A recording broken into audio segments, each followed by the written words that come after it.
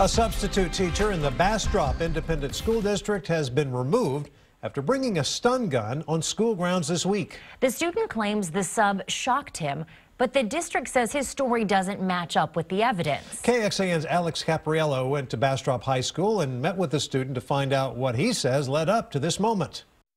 I felt just a zap on my shoulder, and I just jumped up and sprung up. 15-year-old Alejandro Olmos has two distinct marks on his shoulder. To have a teacher come up to you and do that to you, it's not right. He said he got them when a substitute teacher came up and without warning shocked him with the stun gun he carries with him all the time. If it was a student that was in a school shooting somewhere, they arrested him. That's assault on a minor. Yeah, it shocked my life. The school has denied the allegation.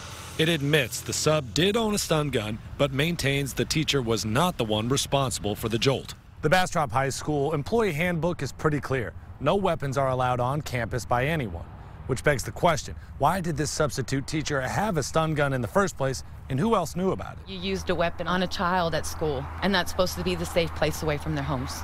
Despite the school district removing the teacher, the family says that's not enough. We're not going to stop until we get to the bottom of it. That's a fact. For now, they'll just try to move on. It's a life-changing moment, really. Absolutely. Life-changing moment indeed. In Bastrop, Caprariello, KXAN News. Officials with the Bastrop ISD say they have concluded an extensive investigation.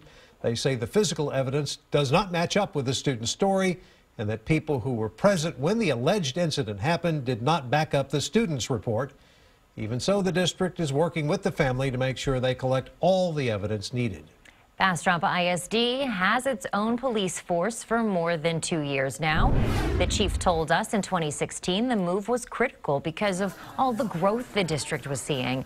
Today, a representative told us the police department has 5 officers, a K9, 4 campus monitors, and other security personnel. They're working to protect over 10,000 students in a region spanning 450 square miles.